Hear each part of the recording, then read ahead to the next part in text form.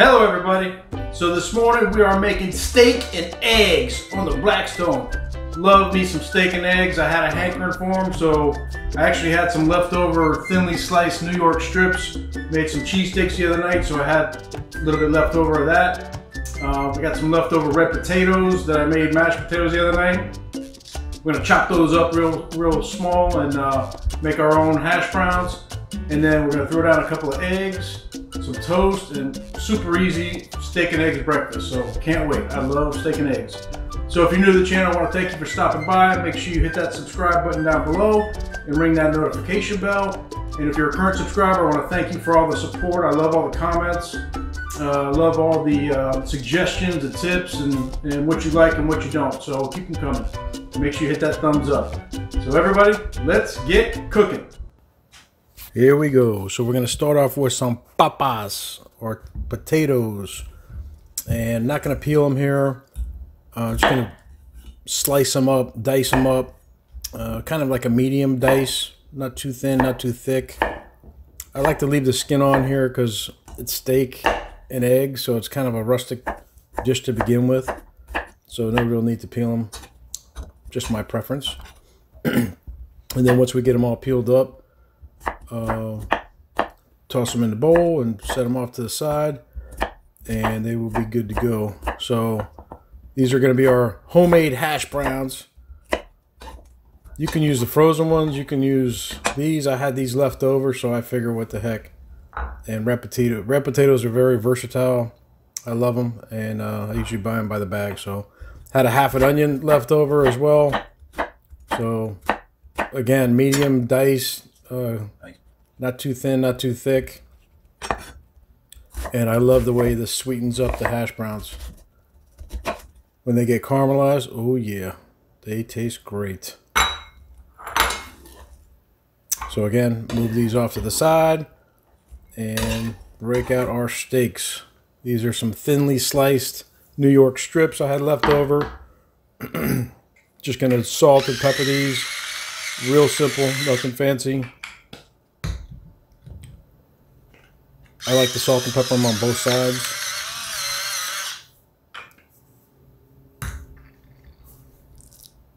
And, you know, do them 15 minutes, 20 minutes before you stick them on the grill or griddle. That should be fine.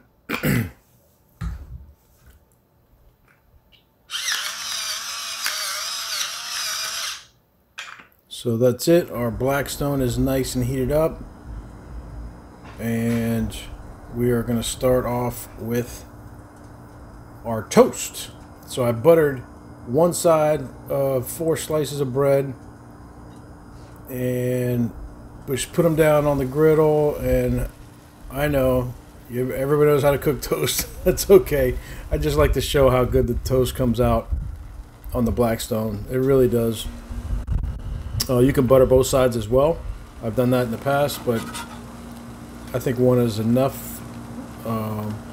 Just want to keep an eye on them, flip them around, turn them around, wherever the hot spots are, wherever they're getting a little too overcooked. You want to keep that in mind when you turn them for the next one.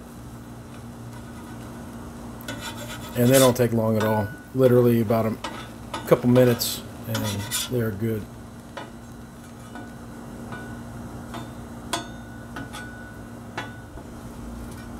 So we turn them over. And let's check on them again. Give them a little flip. See what's going on underneath. Oh yeah, these are done.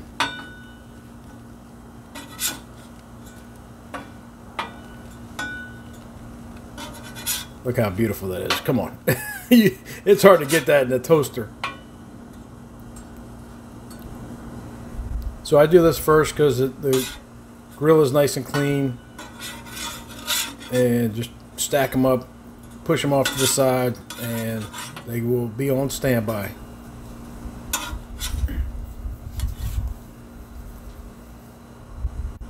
All right, next up is the potatoes. These take the longest to cook, probably about 10-12 minutes, I would say, tops. And same thing as I always do, put them down, and we're going to season them with some Uncle Steve's shake, which I'll put the description down below. That was given to me by Daddy Dutch. You can see there Daddy Dutch's name was on it, but it's actually Uncle Steve's Gator Shake. First time I tried this, and let me tell you, it came out great. So I highly recommend it. Check out Uncle Steve's Shake. So we just put them on there liberally, and then we just kind of want to mix these around so they get all the oil and the seasoning all mixed and coated evenly.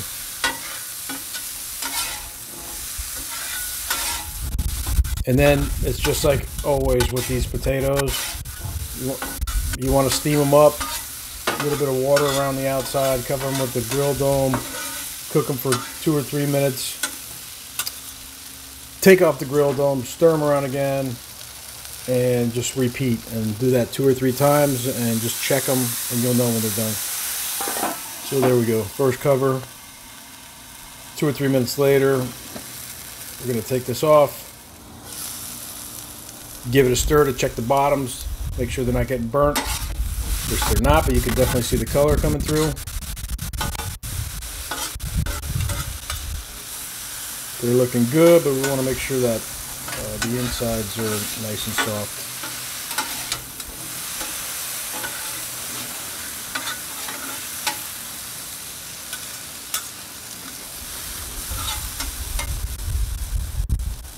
So here we add our onions after the first uncovering of the steam grill dome. Onions don't take as long as the potatoes, so that's why I kind of give the potatoes a head start. You can put the onions in the beginning too. They're just going to be much more cooked, I guess you could say, when the whole thing is done. So I try to time it so everything comes out to the right consistency and texture. So that's it. Put them back together, and we're going to steam these up again for another round of steaming. So here we go. A little bit of water, and give them a cover.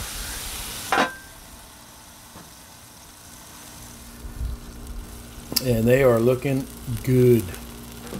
So we will give it the fork test. And I was hungry, so I decided to give it the taste test as well. Because it looks so good.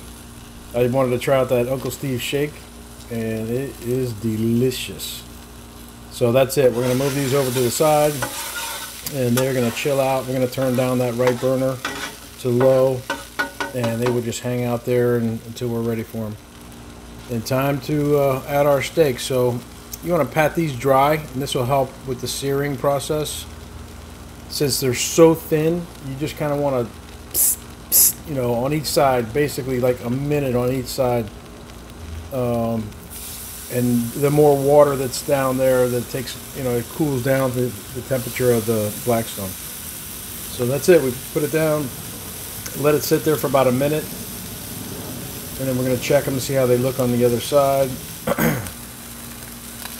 They look good, so we'll give it a flip, and nice sear there, beautiful.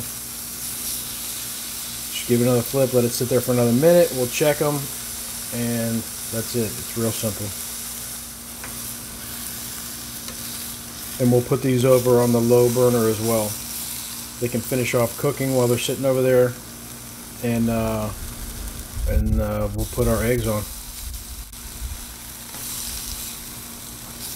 So first with the eggs, I like to clean the area so the eggs look nice and presentable. So unless I'm using bacon grease, that's a different story. So I decided to just scrape off the remnants from the steaks, get it nice and clean. And normally I would put down some oil here and some butter, but I completely forgot. So I just went straight up egg on the Blackstone. And I honestly did not realize I did this until after the fact, but it worked out fine because I covered these with a grill dome as well and steamed them, so they almost came out like poached eggs, partially poached, partially fried, and they came out great. So Except for the one that I broke, sorry. I'm not perfect. So that's it. We put them, put the eggs down. The ones that kind of ran away a little bit, you want to bring that back in. And then I decided not to flip these and do like regular fried eggs. I wanted to do like kind of a sunny side up. So just gonna add a little bit of water here and cover them up with the grill dome. Oh, forgot the water. Hang on a second. And there it is, right there.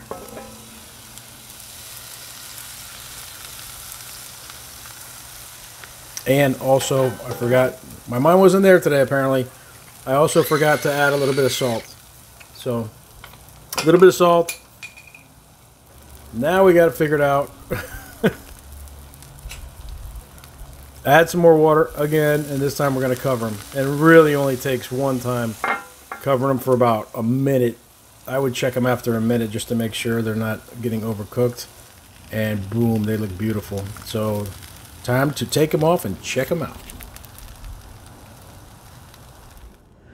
Whoo-wee! Look at this beautiful steak and eggs breakfast plate with some homemade hash browns, some perfectly cooked toast. Oh, let's dig in. I'm starving. Okay. So we got our steak. It's a thin steak, so it's kind of hard to make it like perfectly medium rare, which are not. But it's steak, and it's got great flavor. Let's cut into this egg.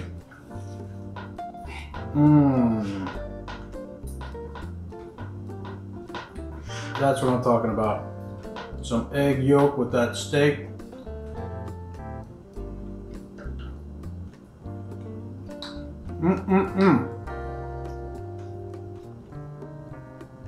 Some of the potatoes.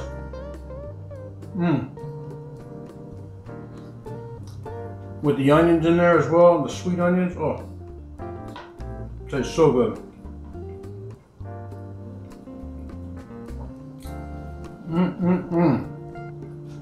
Guys, I'm about to dig into this breakfast. I am ready. Everybody, I want to thank you all for watching, liking, subscribing, and commenting, and we'll keep on cooking. Big Cat